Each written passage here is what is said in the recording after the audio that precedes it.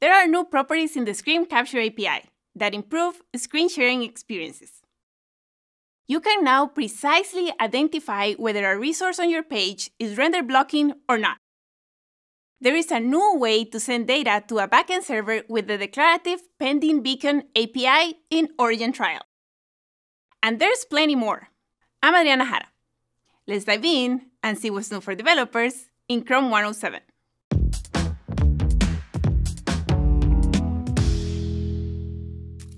In this version, the Screen Capture API adds new properties to improve the screen sharing experiences.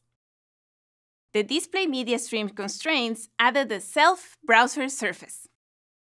With this hint, the application can tell the browser that when calling getDisplayMedia, the current tab should be excluded.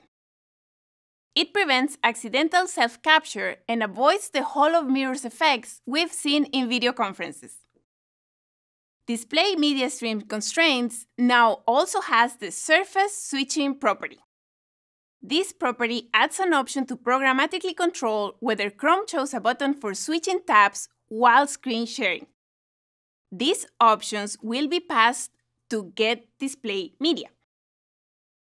The Share this tab instead button allows users to switch to a new tab without going back to the video conference tab or selecting from a long list of tabs. But the behavior is exposed conditionally in case the web application doesn't handle it. Also, Media Track Constraint Set adds the property Display Surface. When getDisplayMedia is called, the browser offers the user a choice of display surfaces. It can be tabs, windows, or monitors. Using the display surface constraint, the web app may now hint to the browser if it prefers one of the surfaces types to be offered more prominently. For example, it can prevent oversharing by accident since sharing a single tab can be the default. Check out the article in the description for details. Reliable insights into a page's performance are critical for developers to build faster user experiences. So far, developers have relied on complex heuristics to determine whether a resource is render blocking or not. Now, the Performance API includes the render blocking status property, which provides a direct signal from the browser that identifies the resources that prevent your page from displaying until they are downloaded. The code snippet here shows how to get a list of all your resources and use the new render blocking status property to list all of those that are render blocking. Optimizing how you load your resources helps with core web vitals and with providing a better user experience.